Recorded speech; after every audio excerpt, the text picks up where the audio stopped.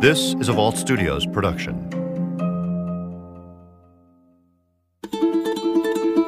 One of the things Kentucky is known for, well, we know horses, but also bourbon. Bardstown, Kentucky is actually called the bourbon capital of the world, and now the town is gearing up for the 6-day bourbon festival. A few years ago, I spent a lot of time in Bardstown, Kentucky, the self-proclaimed most beautiful small town in America. But Bardstown has also become known for something else. A string of unsolved cases dating back to May of 2013, when a Bardstown police officer was ambushed while driving home for the night. Any idea what happened to him? I mean, I think everybody's got their theories, thoughts, but again, it'd be irresponsible to sit here and do this or do that, what could have, again, until facts come out and things point a finger to somebody. In the years to follow, a mother and daughter would be tortured and killed inside their home. Everyone has said that they had no enemies, that there's no idea how something like this would happen. A mother of 5 would disappear. She did not just take off and leave her kids, ever. And her father would be shot and killed while hunting on his own property. We treat Tommy Ballard's case as a murder, and that's the way we investigate it. All 5 cases remain unsolved. This is negative attention, and we're not used to negative attention. Today, everyone's focused on us because some evil people, and I say people versus person, because we really can't say it's one person.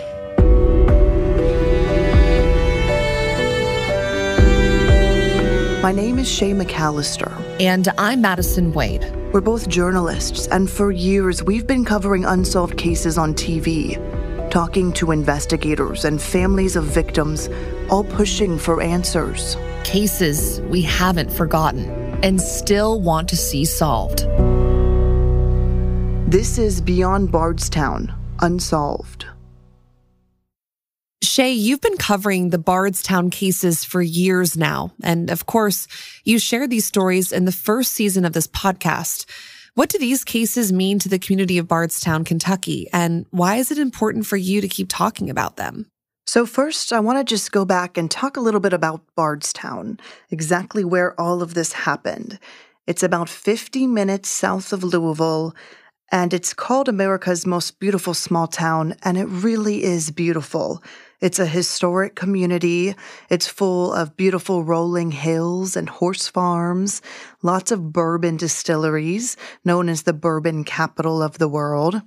There's a really quaint downtown area with old shops, mom and pop shops and restaurants that are so welcoming. And the people of Bardstown are kind, generous, welcoming people. This really is a beautiful area right here in Kentucky. And when you think about everything that's happened there, it's quite the contrast to what you'll actually see if you were to visit Bardstown. All of these 5 cases happened in Nelson County. Some happened within Bardstown. Others happened outside of the city limits, considered a county case. But every single one is very close to the hearts of the people who live here. Many people who are born in Bardstown, grow up in Bardstown, go to school or a technical college, and then come back and raise their own families in Bardstown. So the loss of 5 people from this area is really personal, and it hurts them just as much now, years and years later, almost a decade later in the oldest case, as it did back when they happened.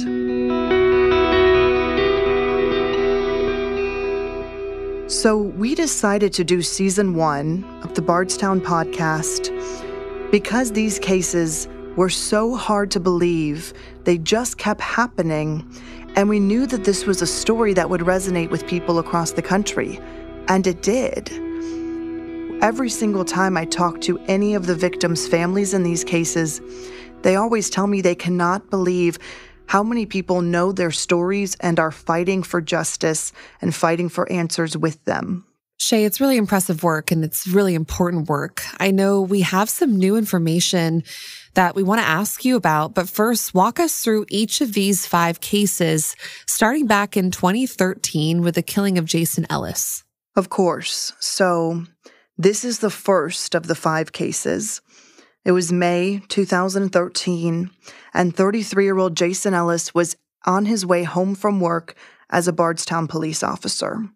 He worked the night shift at this time, which meant he got off sometime between midnight and 2 in the morning. He had finished some of his final runs. He had told dispatch that he was checking out for the night, and he was heading home. Jason lived really on the far outskirts of Nelson County, away from the city center, and he took the same route home every single night. That was right off of the Bluegrass Parkway. So on this particular night, he's taking the route home that he always does. He's going around an exit ramp, and he notices a bunch of sticks and tree limbs placed in the middle of the road on the exit ramp. Of course, he's a public servant. He's an officer. He's off the clock, but he doesn't let these tree limbs just stay there. So he flips on his lights, gets out of his car, obviously going to move the tree limbs, and he's ambushed. Shot and killed, bullets ripping through multiple parts of his body. He dies right there on the exit ramp. And it was actually a passerby, a man who was coming home from work. He worked at a nearby bourbon distillery, who pulls up, notices the flashing lights, and realizes that something isn't right there. Another passerby joins in. They take his radio, the radio attached to Jason Ellis, and are calling it in, asking for help. Hello, hello. Officer down, Bluefield Road. Officer down. You need to give us a location. Bluefield Road by the Y. There's been a tree limb or something. Officer down, please, emergency. Immediately, dispatch, hearing someone on a radio that is not a police officer, knows that something is wrong, and the news starts to spread. This was a devastating hit for this small town. It is devastating whenever someone who works in law enforcement is killed. But in this small town, it was the first time something like this had happened, the first time an officer was killed from the Bardstown police force. And Jason was just 33 years old. He was a husband and he was a father, married with 2 little boys at home asleep. His wife later shared with us that night, Jason had taken a break from work to go and watch his little boys play baseball before getting back on the clock. And when the boys were going to bed, he called them and said, "Good night, I love you." Obviously, she had no idea that'd be the last time she talked to him. Since then, there has been tons of rumors, tons of theories about exactly what happened, who killed Jason, why they killed Jason. But police have released very little confirmed information, only saying that they get tons of tips on this. They're always working the case. But this happened back in 2013, 9 years ago, and still, we don't know who killed Jason Ellis. And just under a year after Jason Ellis was killed, there's another tragedy. Walk us through the case of Kathy and Samantha Netherland. Kathy and Samantha Netherland are a mother-daughter. It was April 2014, just about a year after Jason was killed, and 48-year-old Kathy, 16-year-old Samantha were home, and they were brutally tortured and killed. Kathy was shot several times. Samantha was stabbed and beaten. Both of their necks were slashed. This murder was graphic. And it's hard to believe that this would be a random murder just because investigators say the look of the crime scene appeared so personal, so vicious. And it was graphic even for investigators who were there. This murder, the Netherlands murder, happened right outside of city limits, considered a Nelson County case. And soon after it happened, everyone started learning more about exactly who these women were. a mother and daughter. Kathy was a special education teacher, Samantha a sophomore at Bardstown High School. The two, family told us, had no enemies in the world. Everybody we talked to in those areas, just if they didn't know Kathy and Samantha, they just talked highly of how good of people they are. They had recently lost Kathy's husband, Samantha's father, to cancer, and this was already a really difficult time in their life. But everyone only had wonderful things to say about them. They were doing their best to grieve. They were doing their best to recover. Samantha, known for being a brilliant young student who had huge ambitions and was really going somewhere. And Kathy, a very kind and compassionate teacher who was beloved by students and family alike. This murder truly shocked the Bardstown community just because of how innocent these victims seemed and how graphic the crime scene was. The next case is that of Crystal Rogers, a mother of 5 who went missing in July of 2015. What's Crystal's story? So Crystal's 35 years old. She's spending the weekend with her boyfriend, Brooks Houck, and the son they shared together. And it is 4th of July weekend. The last thing that we know about Crystal was that they were out at Brooks Houck's family farm feeding the cows. And then they went home to the house that they shared. Brooks says that he went to bed. Crystal stayed up playing on her phone. And he says when he woke up, she was gone. A couple of days went by and nobody could get in touch with Crystal, not her mother, not her kids. Of course, this sends red flags and sirens immediately to family who say this is not like Crystal. She does not just go off the radar. Nobody can get in touch with her. And just a few days later, Sherry Ballard, her mom, decides she's going to police to report Crystal is missing. And when it was Sunday and she still hasn't called, I started panicking. And I got really upset. Nobody's heard from her. And she's not returning anybody's phone call. And that's not Crystal. And on the same day that she reports Crystal is missing, Crystal's car is found on the side of the road. Her keys, her phone, her purse, all left inside the car. But no sign of Crystal. Immediately, her parents are concerned, her family, her children. Everyone starts thinking the worst, and they are begging for police help, but police are not coming. So they start their own search parties. They're searching everywhere they can near the spot where the car was found, which is right off of the Bluegrass Parkway, a really busy highway in this area. But they are searching fields, woods, creeks. They search overnight. They search into the next day and the day after that. I remember thinking, how are we going to find her? I could walk right past her, not even know it, because it's so much brush here. She could be under that and me not even know it. How am I going to know? You can't see under all that stuff. That's how we started searching. Notably, someone who never searched with them, they say, was Brooks Houck, her boyfriend. That was something that caught her parents' attention right away and investigators' attention right away. Brooks Houck and his brother, who was a Bardstown police officer at the time, Nick Houck, are brought in for questioning. They were not arrested. They were not charged. But interestingly enough, in Madison, you know how rare this is. 3 months after she goes missing, the sheriff decides to announce that Crystal is presumed to be dead, and Brooks Houck, her boyfriend, is the main suspect in her disappearance, but they do not make an arrest. That now was 7 years ago. He has been considered the main suspect this entire time, but no arrests. And another twist in this case ends up being someone related to Crystal. In 2016, her father was killed. What happened? Another devastating blow for the Nelson County community, a horrific nightmare for the Ballard family. November of 2016, the weekend before Thanksgiving, Tommy Ballard, Crystal's father, was shot and killed while hunting on his own property.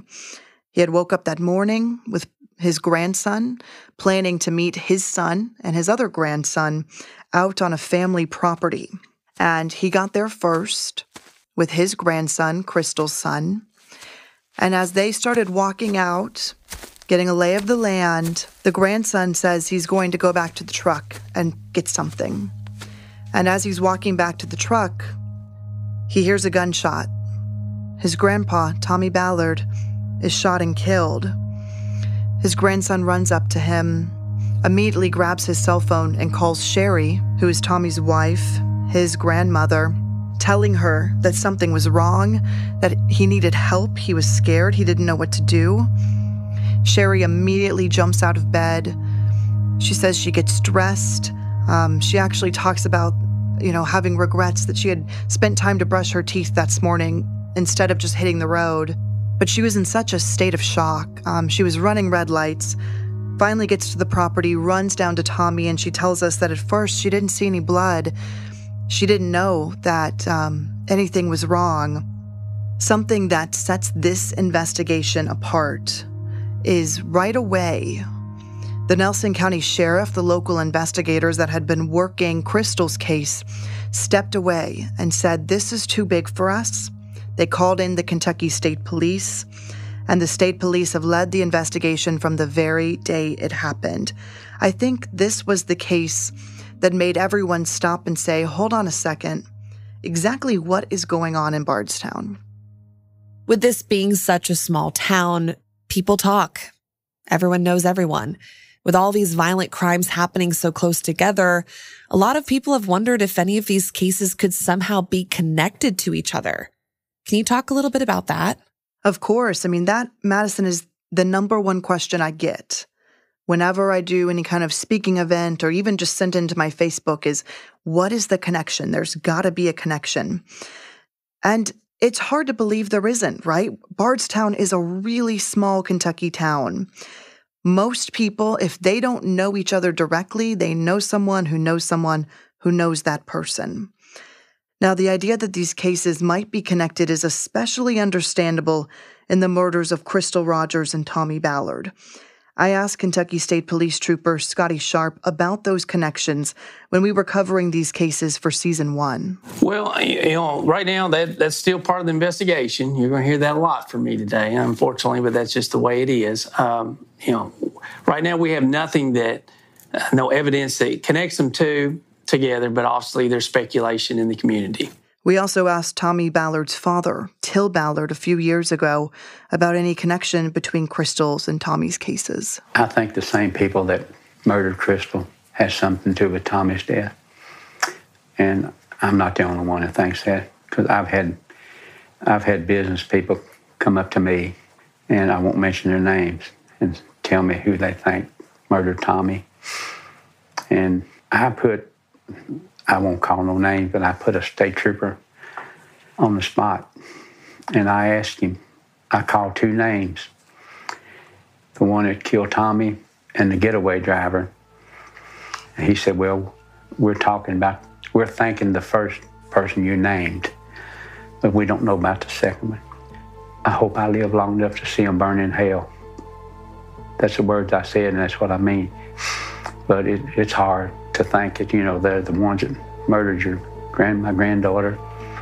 And, and like I say, there's nothing you can do about it. So when it comes to an official connection, and by official I mean something that police or investigators have confirmed, it's really been very minimal. Investigators are hard-pressed to say, yes, these cases are connected. But what we have heard is from the FBI. The FBI investigators on this have told us they are collecting tips for all of these cases because they truly believe that answers in one could lead to answers in another. So, of course, they're not saying that these are directly connected, but they do believe that solving one might start to a string of solving the rest.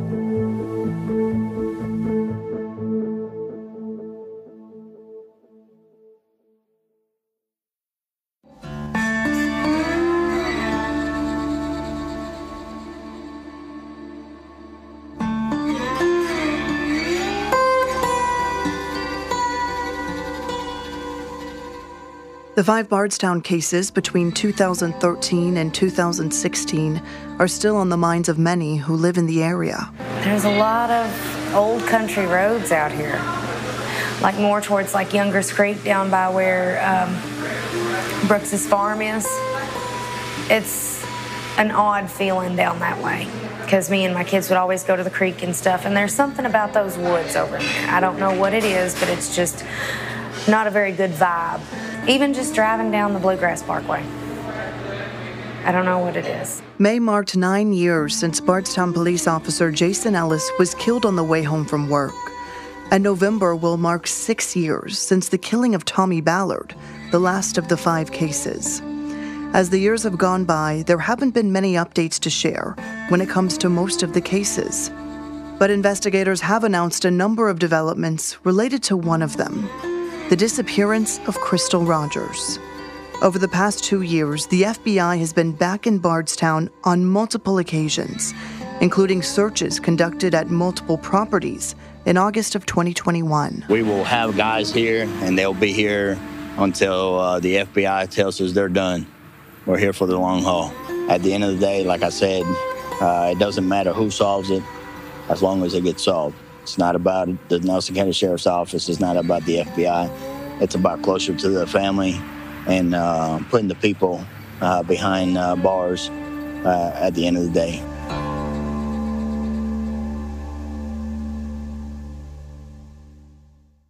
Let's go through all the updates over the past couple years in the Crystal Rogers investigation. The FBI was back in Bardstown last year.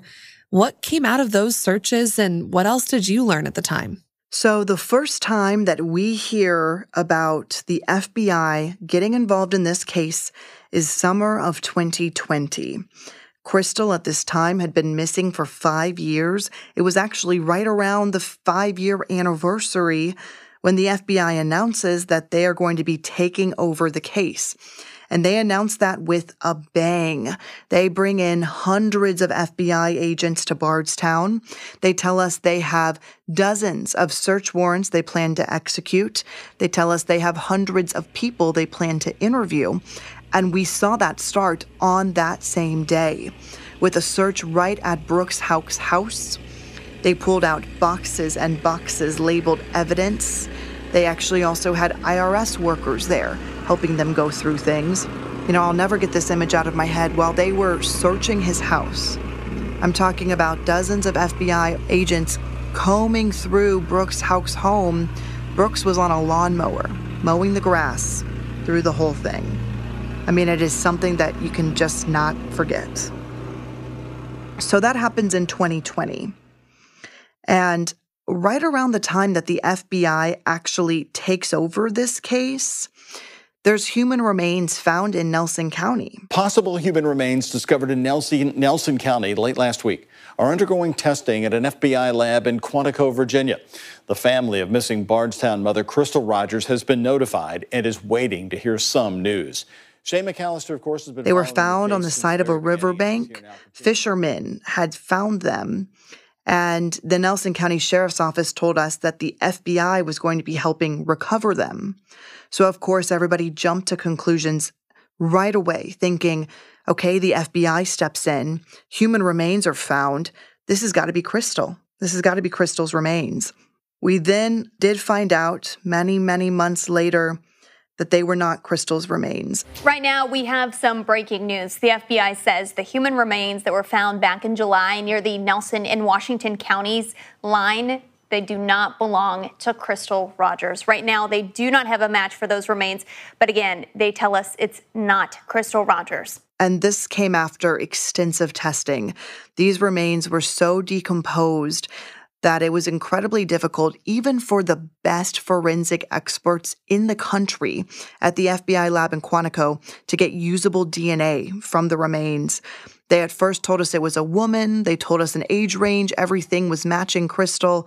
And then they said it came back not Crystal. And in fact, we still don't know who that person is. They have not been able to make a positive identification there. So then the FBI goes quiet for about a year. And then it's September of 2021, when the FBI is digging. They're back in Bardstown. They're focused in on this particular property in a neighborhood not far from Sherry Ballard's house.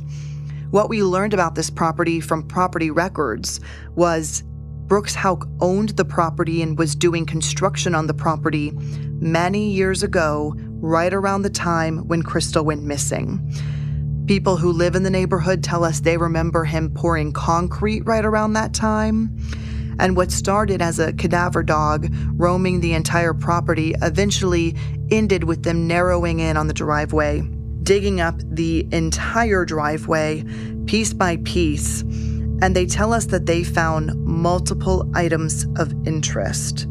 Of course, everybody wants to know what they are. The FBI really keeps that pretty tight-lipped for a while, not revealing, but urging people to come forward with information and saying, hey, we're getting closer here.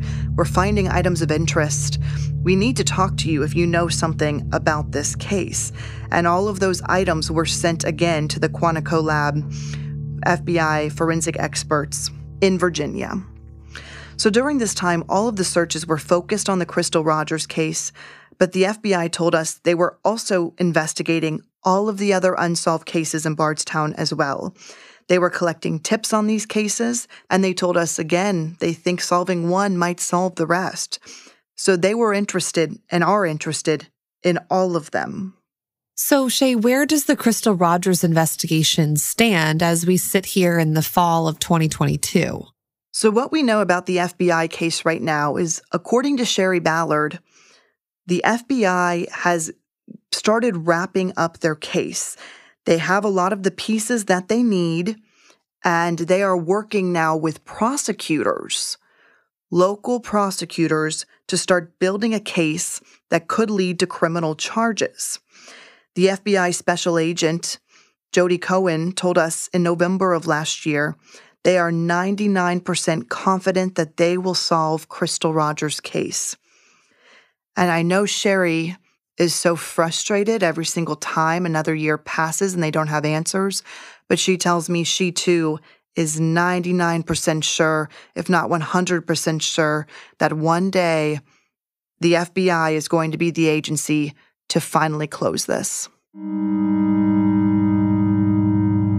And Shay, I mean, you speak to her a lot. So when you last talked to her, what did she tell you? I do talk to Sherry pretty regularly. We've worked so closely on her daughter and her husband's case over the years that she has certainly turned into a friend, someone who I care about getting answers in this case. And she's been so generous with her time and her information as we cover it. Plus, the Ballard family, it's hard not to love them. They are so kind, they're so welcoming, and they're a huge part of the Bardstown community. So I most recently talked to Sherry about exactly what she knew in regards to the FBI's investigation and if she was losing hope, if she was still feeling hopeful, if she had any idea where it was standing at this time. When I sat down to speak with Sherry, it had been exactly 1 year since those FBI searches, the big dig at that driveway.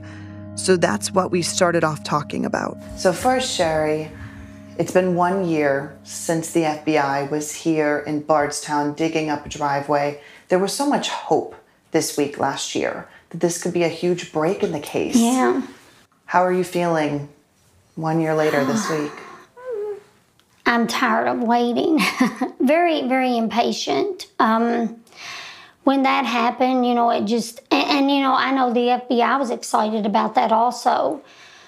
So, they got my hopes up too, and I try not to do that because I know it's a slow process, and I know they have to get all the DNA and all that stuff. And so until I hear something for concrete, I try not to get upset about it. But it's hard at the same time not to. And it's hard for me to realize it's been a year since that happened, and I'm still sitting here waiting for something to happen.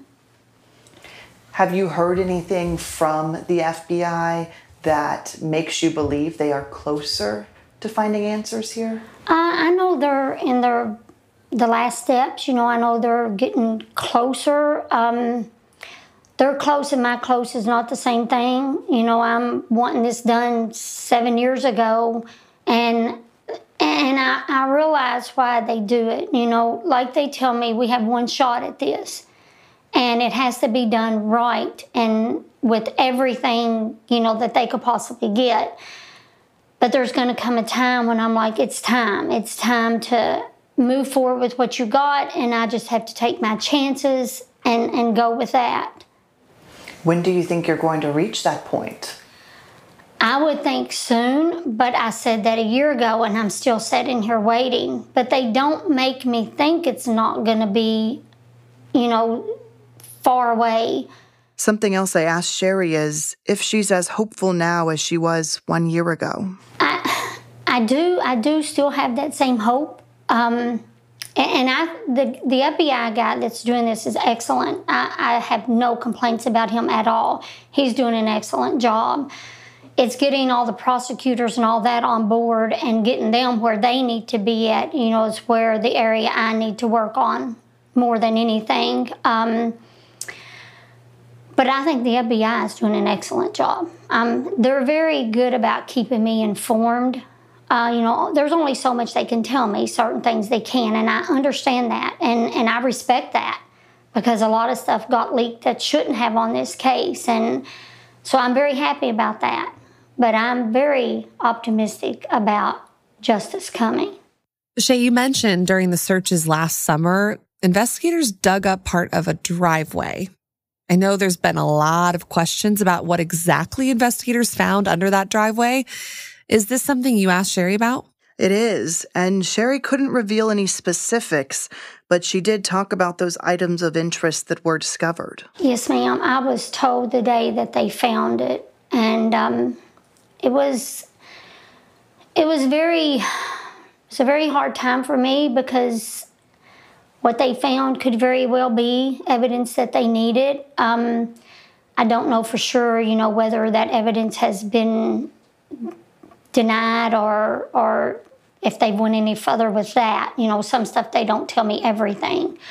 But I was very optimistic when they came to me, and they kept me very informed when they were doing that search. They called me every afternoon and kept me updated.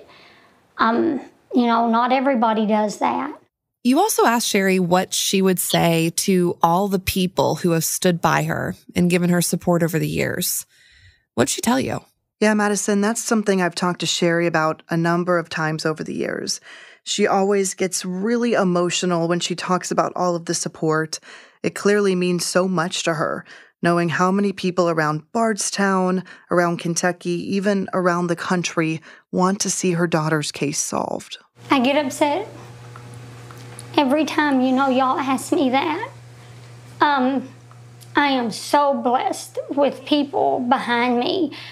I couldn't have done this, if they weren't standing behind me. But I have people still come up to me all the time. You're going to get your justice. We pray for that every day. I have so many people out there praying for me for justice. I do not believe that I'm not going to get it. I just do not believe that at all. I still have people that have come up and hug me, and a lady came up to me in Walmart the other day, and she had on her Prayers for Crystal shirt, and she had on one that was "You Didn't See a Lot." So I'm like, for her to have that one, was pretty special, and for her to come up to me and just let me know.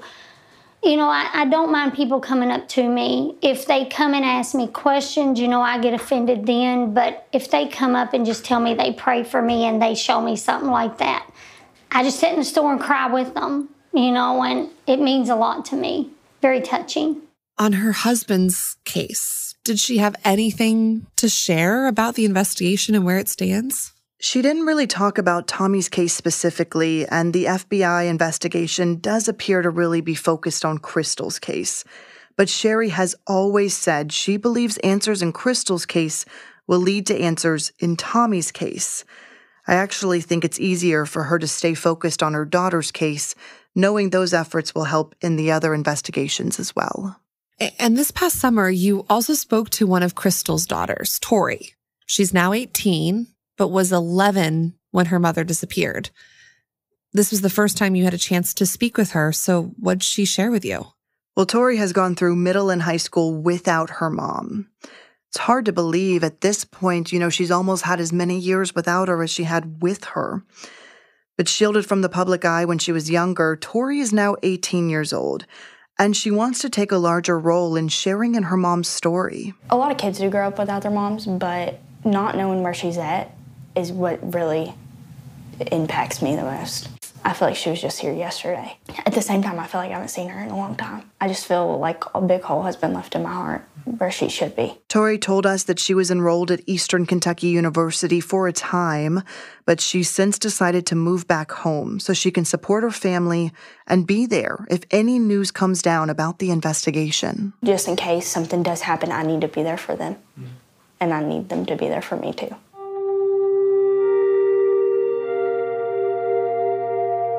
In all of these cases, so many family members have been left waiting for answers. It's true. I mean, 4 different families, 5 different people. There's a lot of family members desperate to know what happened to their loved ones. Jason Ellis's family, he has sisters in Cincinnati. His wife has since remarried. They're raising their kids right here around the Louisville area. And they tell us they think about Jason every single day. They don't do as much media anymore, but they're still pushing for answers. And I'll tell you, anytime something happens in Crystal's case, they're calling me, asking if I've heard anything that relates to Jason.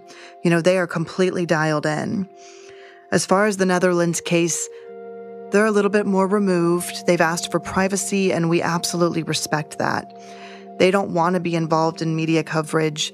They don't want us to call them, and so we respect that. But if they were to ask us, of course, we'd tell them everything we know. It's hard in all of these cases. For one thing, we're sharing these stories with the public, and we want all of the people who support the families to know what's going on. But our top priority is always to respect the families and do what's right for them. Absolutely, and the goal here is to help.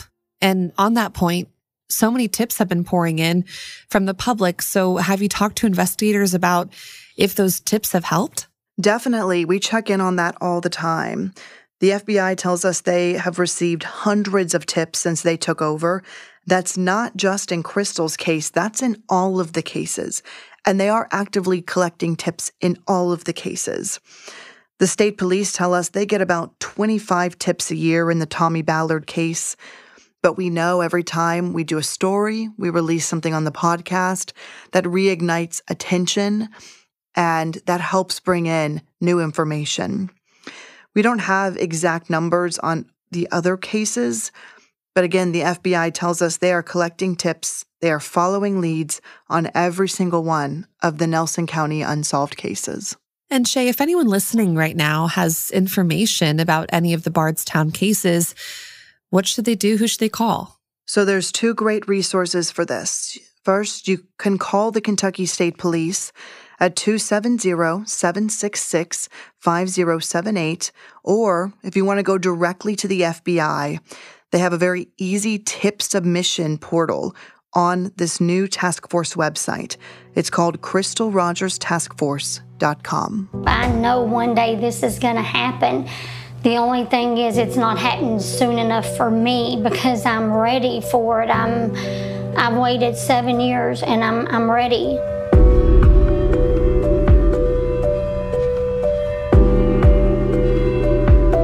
Beyond Bardstown Unsolved is a production of Vault Studios in partnership with King 5 in Seattle, WHAS 11 in Louisville, and ABC10 in Sacramento. Make sure you don't miss any future episodes by following or subscribing to the show wherever you're listening right now. And to talk about these cases with other listeners, be sure to join our Facebook group, Unsolved Insiders. Beyond Bardstown Unsolved is hosted by me, Shay McAlister, and King 5 anchor and reporter Madison Wade. Our producer is Reed Redman, and our executive producers are Will Johnson and Brian Weiss. Thanks also to investigative journalist Andrea Ash. Audio mixing is done by Richard Humphreys at Tacoma Media in Silver Spring, Maryland.